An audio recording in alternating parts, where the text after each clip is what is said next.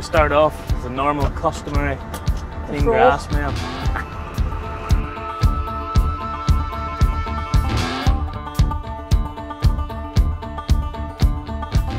What do you call the company we're going to? Armstrong Machinery. So we're heading up to Armstrong Machinery and we're down. Up or down? Down. Oh my lad, you're away. You're right, Myron. We're going down, so we're going down to Dublin. You see, you go up to Dublin? No, I'd say down. No, you go up. And I'd say up to Ballymena. No. No. You always go up to the higher hierarchy. I'm nearly sure if you go back to geography and you look at geography, you always go up to the bigger capital, you always go up to the... If it's down the country. It's not down, that's because you hold a map like this here. Aye, but it's on the south. Sure, equally it could be round, because is the world not round? We could be going around to Dublin. This is like the whole EU thing, you know.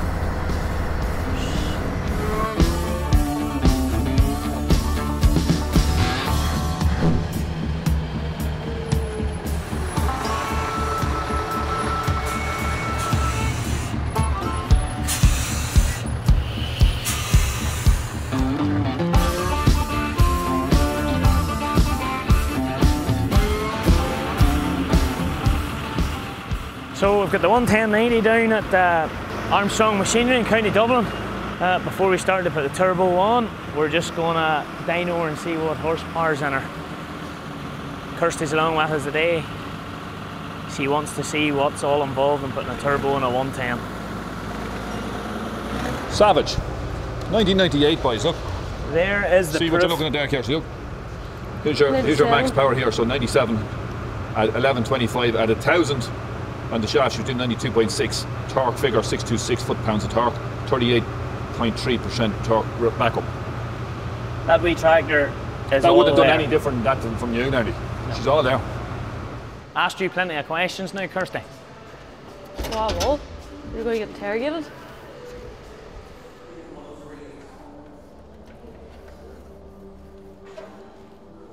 She's clean enough for you. Who wants to help you with the bonnet? Kirstie, do you? Aye. Okay, if you go to the far side and jump up on the axle. Okay, just leave it sit for a second. You watching that paintwork now? No, that's what I'm watching out for. Oh, I'm not tall enough, am I? No, you are. You're perfect. Yeah. Reach up.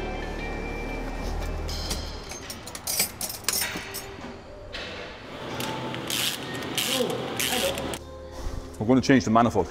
We'll get out the parts and we'll have a look at them. Just as well you're not here every day, Kirstie. Why? A bit of a distraction about the place. I never saw the boys as quiet. Hey, that's a good job in the pipe. Hey, that's a proper Nice job, isn't it? It's a neat job. Yeah. Pleased with that. All these modern engines, I mean, you're straight into where you need to be there in a couple of minutes. You know, really, that's it, yeah. You take there your T175, whether you like it or love it. The preparation work to get going there would be unreal. We're in the realms over here, like.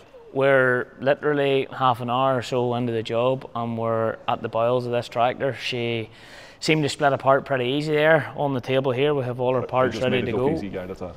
Was it? Yeah. Well, you're the man that did it. It's a really difficult job, you know what I mean? I just made it look easy. We only stood and watched. What is the crack? Give me a rundown. Well, we've just taken off the exhaust manifold, which worked out well because a lot of the time, 1998 tractor, the bolt could snap. So we've all that off.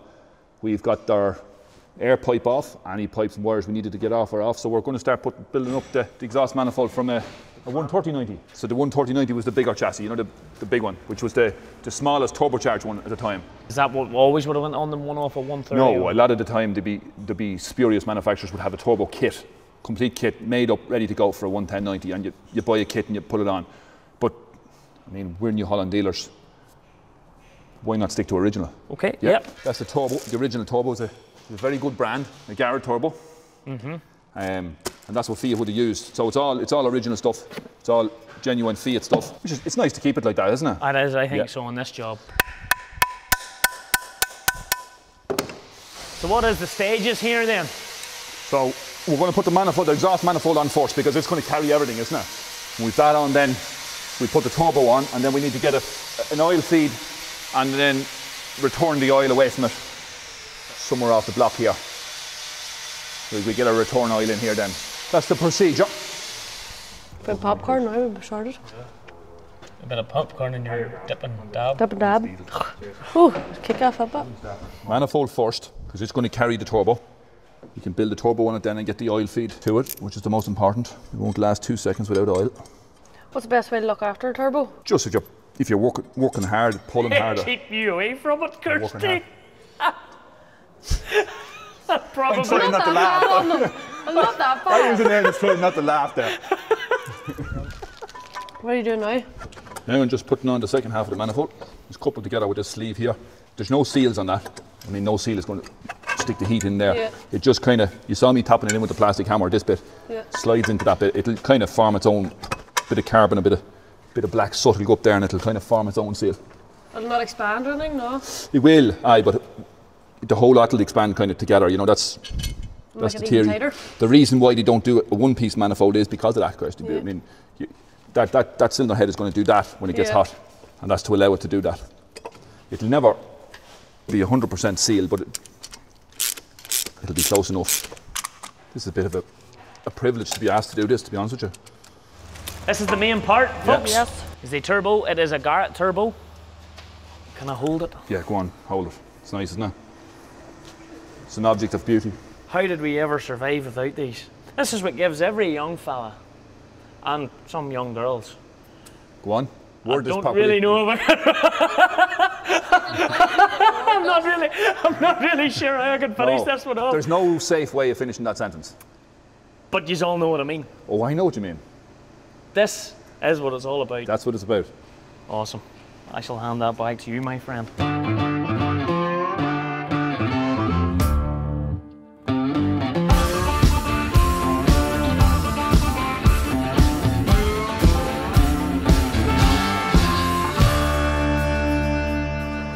What's happened here, what they're doing at the minute is, if the turbocharger applied, now they're trying to just get the oil feed sorted, because obviously oil up into the turbo and oil back down. So Charles he's went to one of his more experienced mechanics who served his time on Fiat's just for a second opinion, because they're going to have to fabricate one of the pipes, because one of the pipes wasn't in the turbo kit. So that's pretty much it. So they're just second opinion. Not because Charles is such a good mechanic, he knows that good mechanics need second opinions from time to time. Isn't that right, Charles? Yeah. Just say the yeah. Yes. Yeah.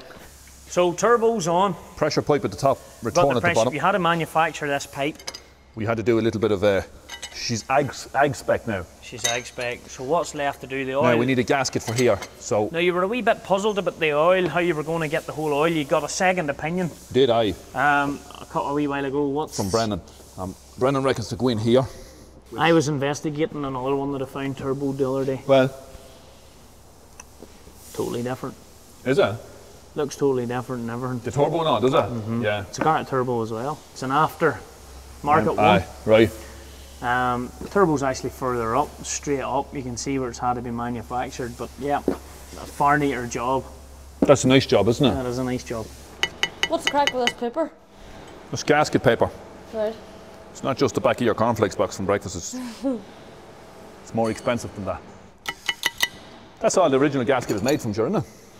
Yeah.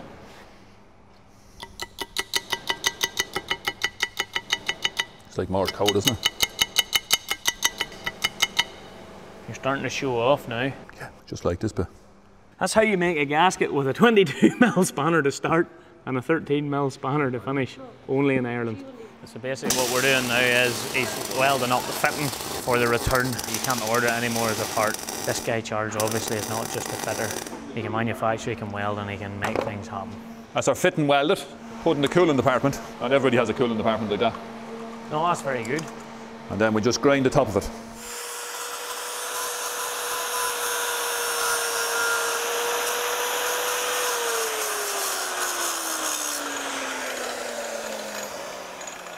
The proof of the pudding.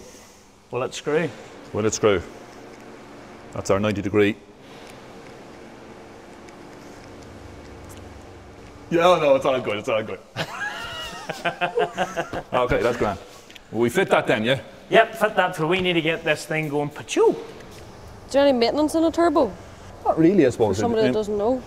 I mean, you look after it all right with the just by normal service. giving her a chance to wind down. And yeah, I suppose it's very important then to use a high quality engine oil then and change it regularly, because everything is going to be running that wee bit hotter and under a wee bit more pressure. And then there's another large component that needs to be lubricated, you know. So the basics is give her a little bit of a chance to warm up. Give her a chance to warm up and give her a little chance bit of to a chance to cool down. Yeah. And sample good high quality grade oil. Good oil. Does New Holland have like an oil they recommend, or do you source your own? Yeah, they have their own branded oil. It's Petronas is the company, which you see them on the Formula 1 race cars, and it's marketed as Ambra. A-M-B-R-A. A-M-B-R-A. Yeah. So you're trying to return the oil in basically through the lowest point possible, or? Yeah, get her down and with a free flow return now. You don't want any restriction on the return, because if you do, then you'll pop the seals in your turbo then, you know. Right. And she'd probably start putting the oil run it back in through into the manifold. And that long pipe that we got made, Kirstie, please, which is our return pipe. We're feeding it on a 1/4 inch pipe, and we're returning on a 3/8 pipe, so the return is bigger than the feed, yeah? What I would do now is I'd fire it up and make sure that our oil goes up, back around, and we should see oil coming out of this, and then we know that we're being lubricated before we connect it up, because other than that we're in the land of doubt. That's all right. Is that all right, Kirstie? Do the honours, please.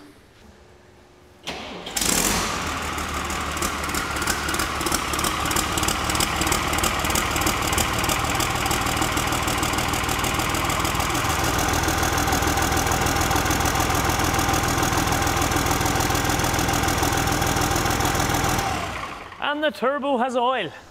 Well done, Kirstie. No problem. Well done, Kirstie. See that great wee tractor starts first time on the button. So it's just a matter of connecting all up now. I'm going to connect this up here now. So yeah, we don't want that oil and that exhaust. So you've took that out round to try and keep it away from the heat? Just because it's a rubber pipe. If it was a metal pipe, I could run it down through the manifold, but that's fine like that. Keep it away from the heat. So it's a New Holland pipe. It is a New Holland pipe.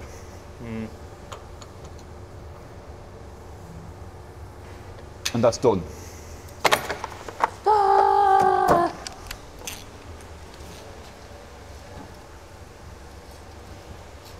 Super. Is that the angle you want? It'd be better with the side, wouldn't it? Yeah.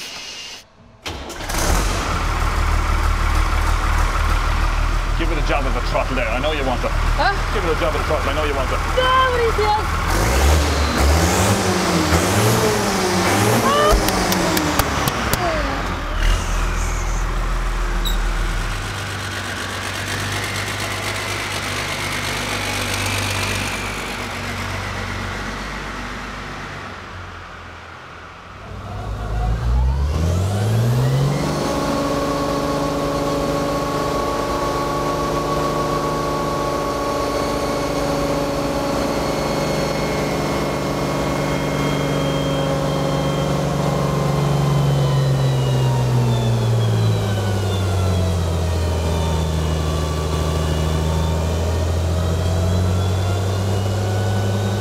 $160.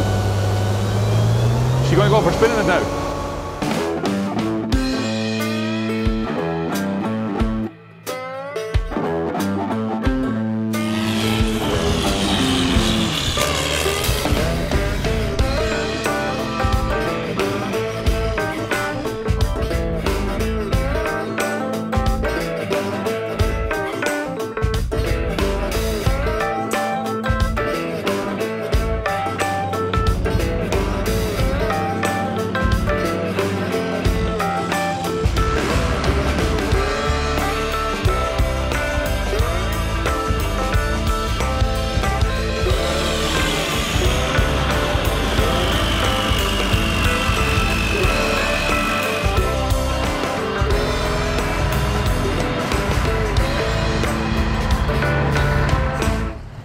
That's us. Ready to go. Are you excited? Yes. Huh? Oh my word, Kirstie. I want to take her up and down that motorway.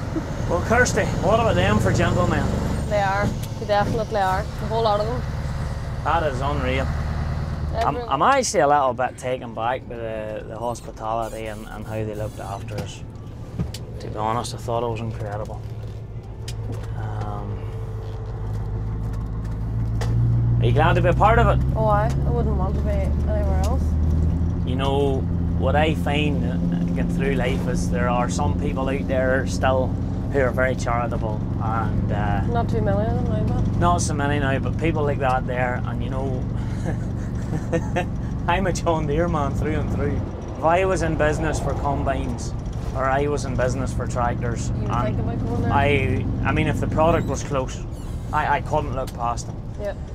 You know, and that, I think that's something us at GRASSMEN have always been trying to say and explain to people that, you know, a lot is to do with the dealership network, a lot is to do with what's going on out there, and they are just a fine example of good, decent people. And you can tell from their business, and you can tell from some of the people that we met through them there, like Michael Hoy from Country Crest, like, you can tell they have a great working relationship, and that's what it's all about. And it pleases me no end to be a part of that. So, Team GRASSMEN.